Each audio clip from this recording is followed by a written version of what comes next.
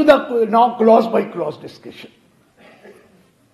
So, a very good change.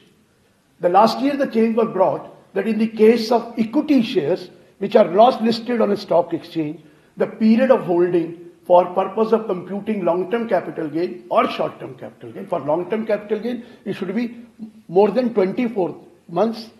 For short-term capital gain, not more than 24 months in the case of equity shares which is not listed. For listed and equity oriented, it was already 12 months. For others, it was 36 months. We all know that. Now that clause has been, that proviso has been amended, where it was written that in case of equity shares which are not listed on a recognized stock exchange, they have inserted one more thing, land or building. Meaning thereby, in case of land or building or both, the period of holding for telling it is a short-term capital asset will be 24 months. That means if you hold that asset for more than 24 months, is going to be a long-term capital gain. For a property, it has been brought down, land and building or both, from 36 months to 24 months. A good move. Good move. I'm not denying that fact. A very important change has been made in section 47 clause 10b, read with, of course, the explanation which has been brought in section 2 clause 42a.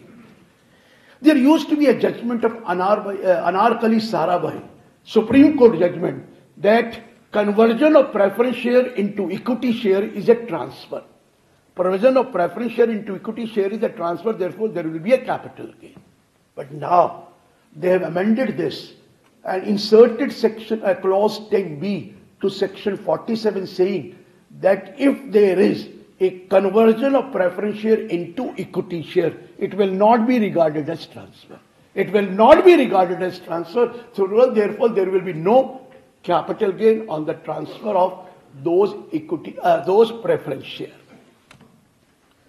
Correspondingly, section 2 clause 42a, there is a clause added, an FH added to that, saying that for the purpose of calculating period of holding of equity shares, that converted equity shares, the period for which the preference shares were held shall also be considered for determining whether it is a short-term capital gain or a long-term capital gain. That period will also be considered. Similarly, that has been done for consolidated unit into consolidated plan. The period will also be the earlier unit period. That also has been done.